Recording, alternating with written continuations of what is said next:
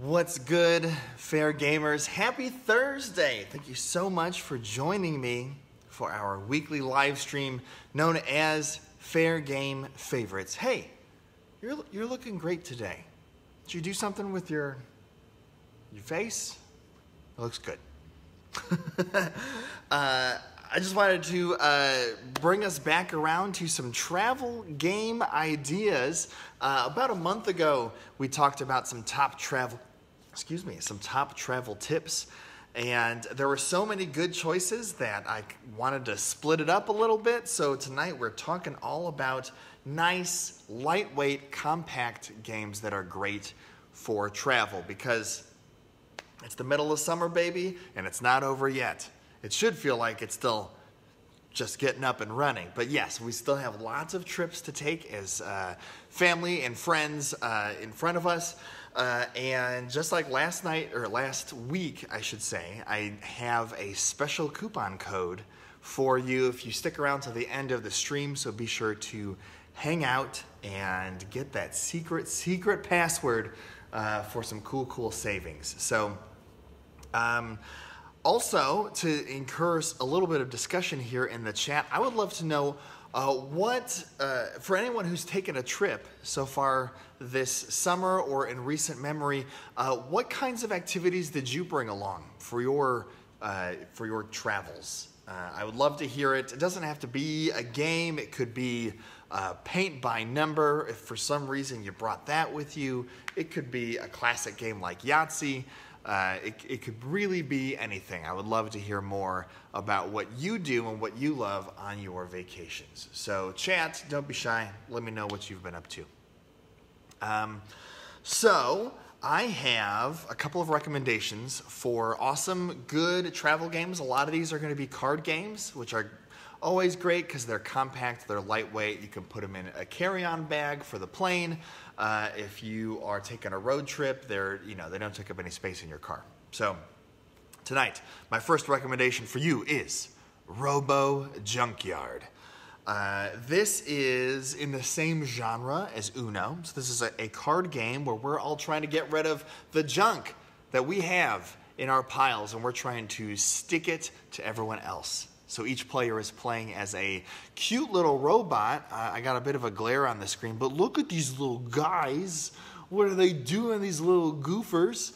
It says on the side that it's good for ages 8 and up, which apparently it turns me into an 8-year-old as well when I talk weird like that. Anyway, Robo Junkyard's great. You have a hand full of junk that may or may not be in my trunk. Well said, Peter. The junk is in your trunk and you're trying to get it out of there. You want to get rid of all of your junk cards. And it's just a fast-paced game where we're all putting cards into the middle of the table, into the discard pile. When you play these cards, you can throw the junkyard pile to someone else. You might blow up the whole junkyard pile and all the junk goes somewhere else. You're going to skip other people's turns. Again, it's going to be a fun spin-off of Uno if you're super tired of playing a draw 4 wild. I think this game's awesome. It's got a really fun theme. The artwork is fantastic. Let me see if I can turn down my light here to make that a little bit easier to see. Yeah, that looks a little bit better there. So, first person to clear their hand out of all the junk wins the round, and then whomever wins 6 of these rounds is the winner of the whole game. And they've got an estimated time on the side of the box of like 20 to 30 minutes. So that gives you an idea of how fast these rounds are going. You know, you just whip it around the table. This is a game everyone can play. It says 8 and up on the side. You could probably do a smart 6 or 7-year-old because that game time is just not that long. So the attention span is going to be with us. I love it. This one's great. If you're just joining us in the live stream, hello, welcome to Thursday. I'm Graham, your captain here, and I'd love to hear about what kind of stuff you've done on your trips this summer. Carol just posted that she got Palm Island and a bunch of activity books for the car. You need stuff to be able to play in the car, and you gotta keep the kids entertained. I've actually got something that may work for that. It's magnetic. In my last video, I think I mentioned, oh no, it was my video on playing On the patio, I recommended a game called Planet because it was magnetic as well.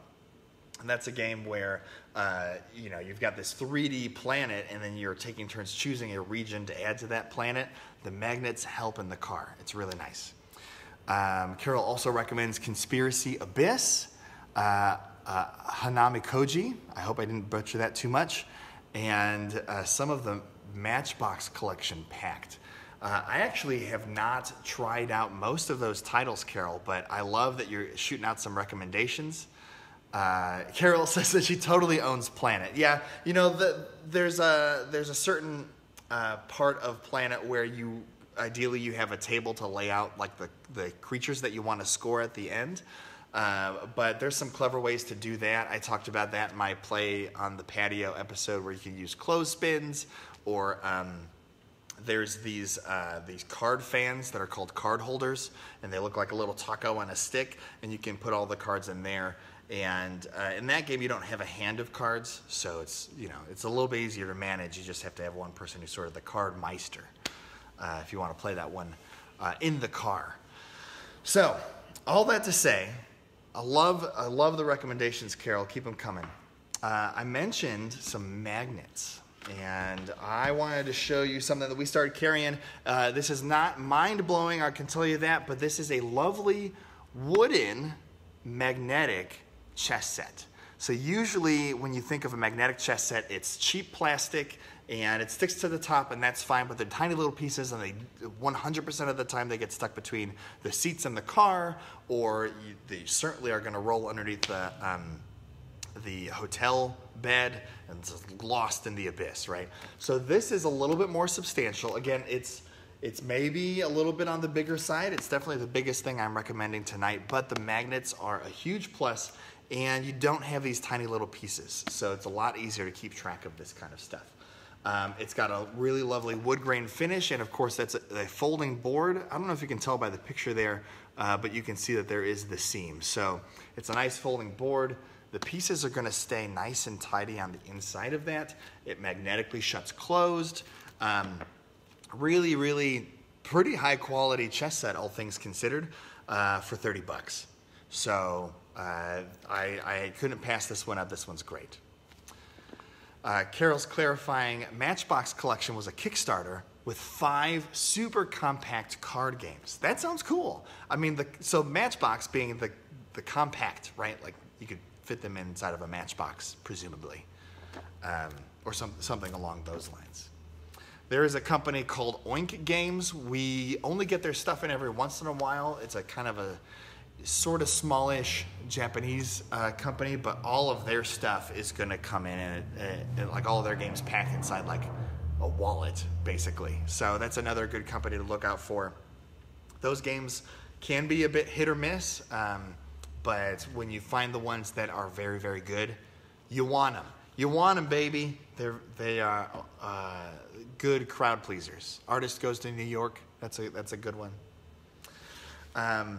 Excellent. I have one other class. So we're talking about chess. So I have another classic for you. This one is a shout out to my dad. What's up, Pops? I'm recommending a travel cribbage board. And if you have never played cribbage, it plays with a regular deck of cards, and it's awesome. It's just like a really good game. It's ideal for 2 to 3 people. I feel like 2 players is like the default, but then there's like a 3-player variant that you can get by with.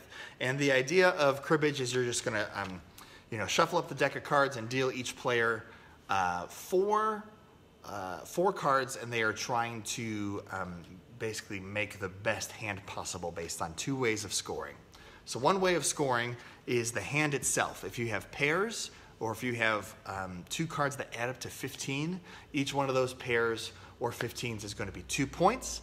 So if you get, but they're unique pairs, right? So let's say you have 3 of a kind. You got 3 6s. So the 6 of hearts and the 6 of spades, that's 2 points.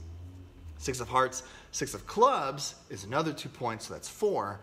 And 6 of clubs and 6 of spades is 6. So, you're trying to do those kinds of things, those kinds of sequencing.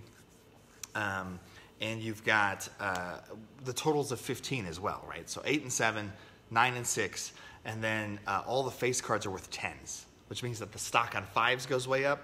5s are awesome because you can have Jack, Queen, 5, and that's 15 for 2, 15 for 4.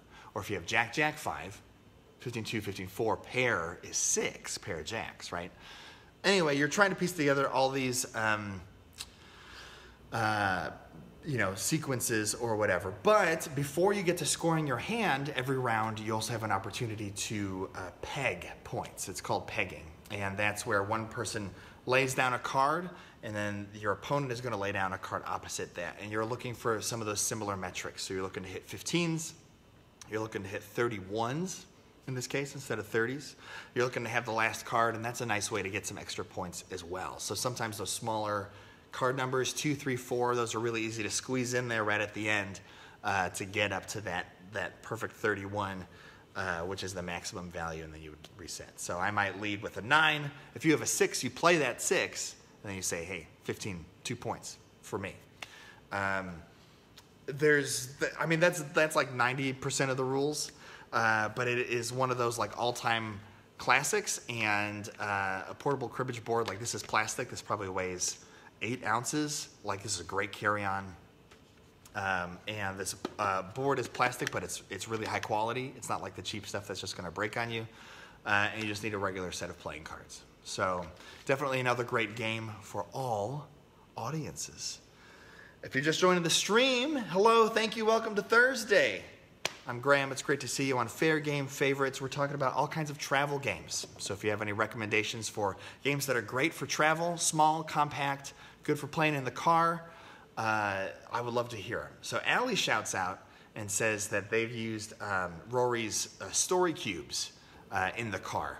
And that is, it's like an activity. It's almost not even a game, but I think I covered it in the past week or two on the stream here. And Rory's story cubes are fascinating. You roll these dice, I think usually 2 or 3 at a time, and they're all going to have different symbols on them. And you are going to try to turn those symbols into a coherent story, and you kind of riff off of each other. So you almost get like the writer's room feel if you're like, hey, we got to put together this great primetime TV show, right?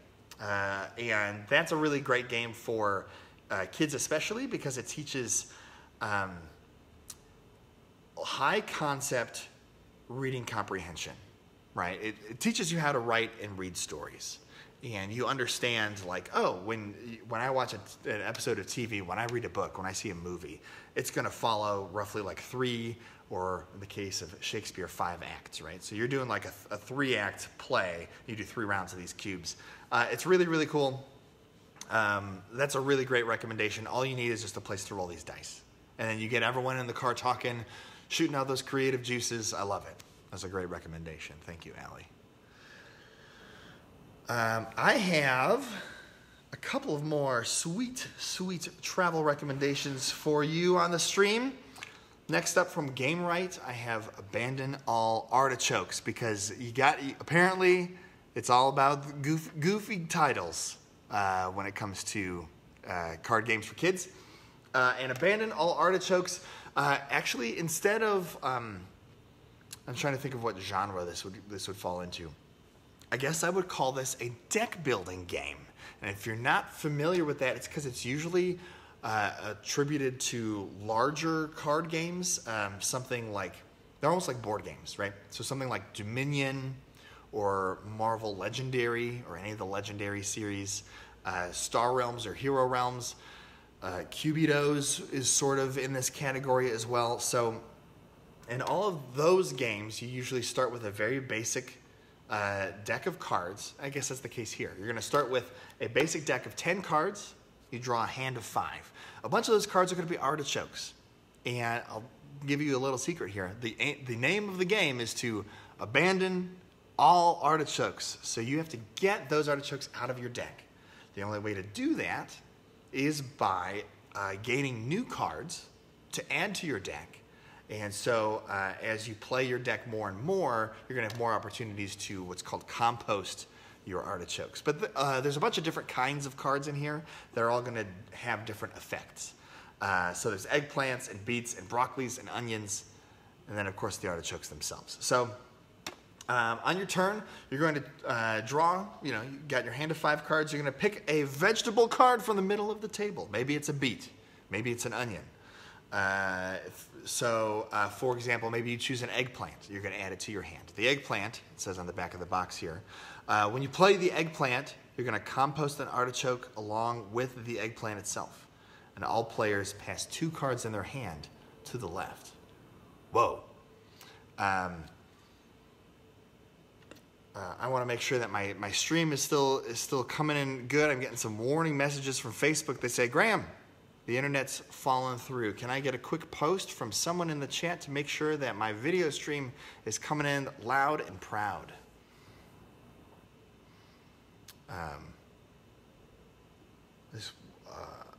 I actually had a severed internet connection like a month ago. So maybe this is a monthly thing. Just the first stream of the month, going to have internet issues. Carol says it paused, but it's back. Thank you very much, Carol. So, and thanks, Kyle, chiming in well. Thank you so much. Love to hear it. So, continuing on with my spiel about artichokes here. Once you've chosen one of these cards from the center of the table, you're going to get a chance to play cards from your hand, one at a time. Like I said, each of these cards are going to have a special effect. Hopefully, they're helping to compost some of these artichokes out of your hand. They're going to mix up cards like we just saw with the eggplant. We're passing cards to the left. Who knows what's going to happen here. You can pass off some artichokes, get rid of them, pass them to someone else. And then all those cards go to your discard pile. You draw up a new hand. Now I said your starting deck only comes with 10 cards. So once you run out of cards from your deck, you're going to shuffle up that deck, start over with it, so you get to see these cards that you've added to your hand multiple times, which is great. And so you're kind of sculpting and destroying and adding cards to your deck as you play throughout the game. So that's where the deck building name comes in there. If it sounds complicated, it's not. It's super, super easy. This is a great game that I would play with like my girlfriend's mom, who is not really much of a gamer. She likes cards. She'll play Rummy, This would be a good game for her, right? This is a great all audiences game. It only takes 20 minutes, so this is a nice fast one. It comes in this really cool little tin. So awesome travel experience there. Okay, I've got one last recommendation for you tonight, and it's another card game, kind of falls into that Uno category again, but this one's the goofiest of them all. We've got kids walking down the street. They're waving to me. They love it. Live stream, baby. Yeah, that's right. Hello, Downers Grove. Okay. This game is called Tapeworm. That's right. It's a game called Tapeworm. It sounds gross. It kind of is, a little bit. They've got ages 8 and up, so your young ones and maybe your old ones are going to kind of crack up at this one. But the objective is to get rid of all the cards in your hand. You have a lot of square cards that have segments of tapeworms of different colors. So it might be just a straight red, or it could be a red that then intersects with a white.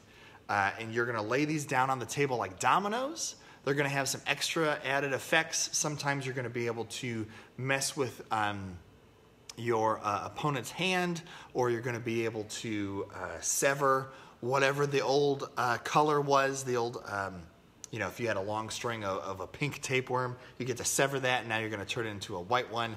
There's also the dreaded black one that kind of just ends your turn. On your turn, you get to lay down multiple cards if you are connecting one long colored string. So that's why it's important to cut off the tapeworms that your opponents are trying to use and change them to a color that you would much prefer. So tapeworm's real goofy. It's like 15-20 minutes. Our employee, Dan, that works here, loves this game to play with his mom because they think it's real goofy. And it is really goofy. But your kids are going to love this. It's a weird one, and it's awesome. And definitely comes highly recommended. Carol's got a couple other recommendations for great travel games. Hey, That's My Fish. I think I remember that one. Silver and Gold is another good group game, if I'm not mistaken. And it's kind of a very clever card game. It's unlike some other things. Quicks and what's the other one that I love from them? Bloom.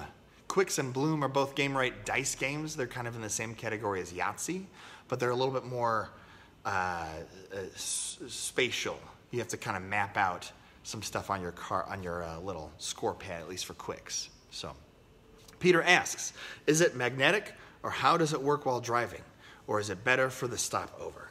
So, I think the card games that I recommended tonight, like Tapeworm specifically, probably Abandon All Artichokes as well, maybe not great card games. This would be like, you could play this on the table in your hotel room, for example, or if you're out camping, you could play this on the floor of a tent. You don't need like a huge area, but neither of these are going to be great for specifically in the car. Cribbage or magnetic chess, on the other hand, you could probably swing both of these in the car.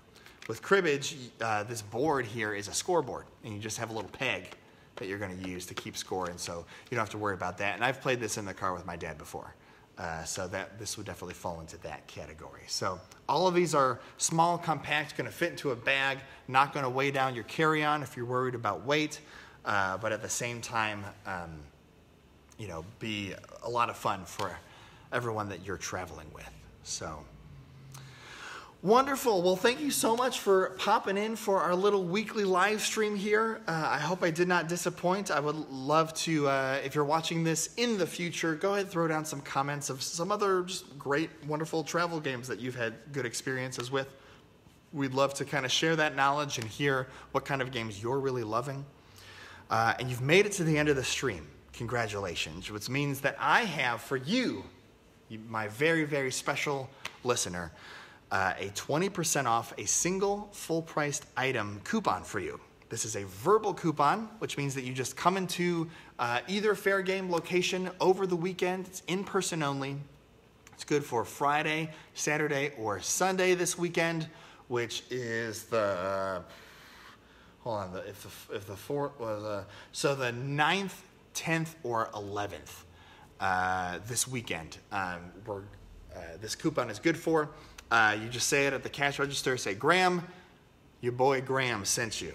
And you say the code word, and that's going to get you 20% off of any regularly priced item. This week's coupon code word is road trip.